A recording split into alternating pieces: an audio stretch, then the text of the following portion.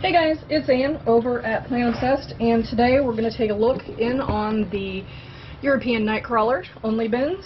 Now I've had them sitting out trying to dry out for a little over a week now.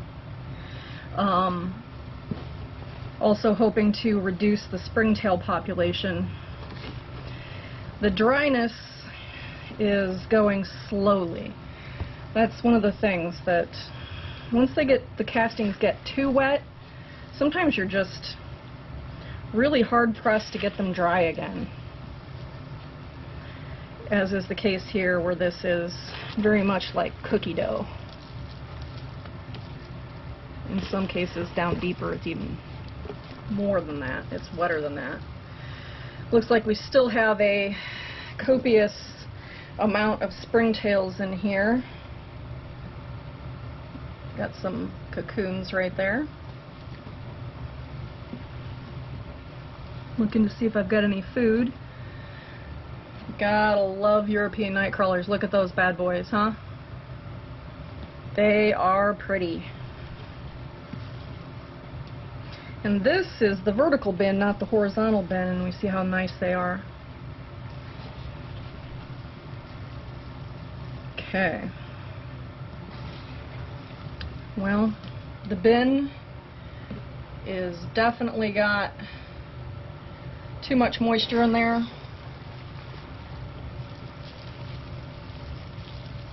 Yeah, for sure. Not seeing any remnants of the food that I put last time. Nothing at all. I continue to underestimate them and what they will do during the summertime. But yeah, those are some good worms. I had time to go fishing. I know, people are like, they're your babies. Well, they're also worms. Alright, let me get them some neem cake. See if I can't help out a little bit. At the very least, it's something to eat. I'm not really sure what nutrients are in there. Anybody knows what kind of nutrients are in with the neem cake?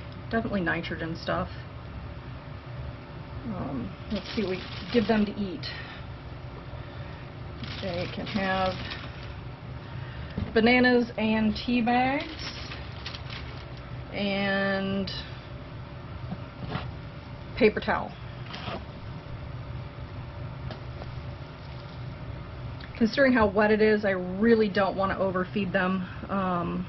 That could lead to anaerobic conditions very quickly. So I am sort of underfeeding them right now. I'm trying to get this dried out. I might end up having to do what I've done previously, which is to do kind of a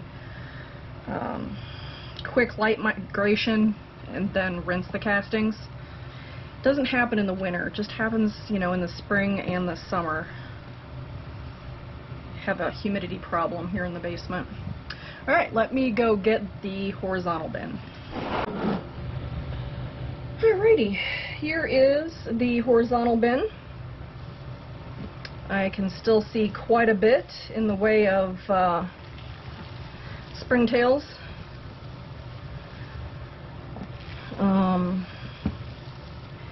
Didn't show it off camera, but when I picked this up off the ground, there was worms underneath of it. So I'm almost wondering if the population density is getting too high and I need to do something about that. Since I didn't really know which worms they escaped, or which bin the worms escaped from, I didn't put them back in here. I put them in the big boy. But I do suspect that they were European nightcrawlers. They were pretty good sized worms. But since I am trying to keep these separated, didn't want to put them in with not the right kind. Alright, I don't know what I fed them last time, but I'm not seeing anything but avocado. So let me get some of the neem cake and get these guys treated.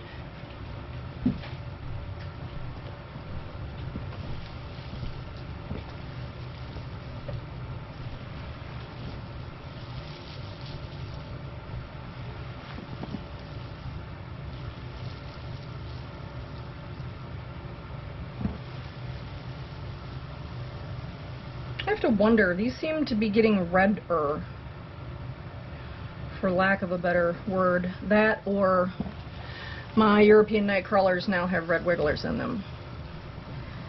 I'm not really that great at figuring these things out.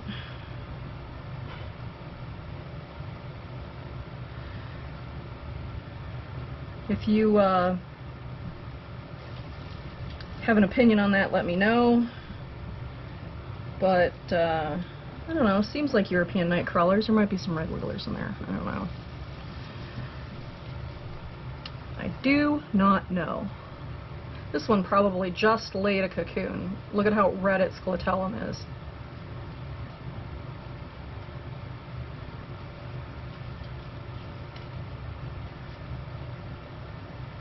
And then get these like cherry red worms. I mean, that seems like a red wiggler to me, don't you think? It's got like scutellum. I don't know.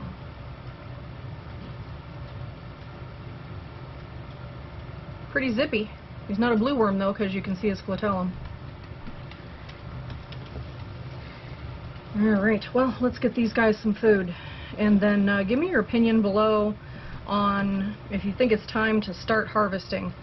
It's just too wet. I'm not sure there's going to be anything I can do about this to get this to dry out this time of year. I might as well just harvest it and, you know, start over. I actually have a couple of bins that are ready to have worms put in them that have been pre-staging or what have you. So let me know. I mean, they seem healthy and stuff, and they do like the red. Nope.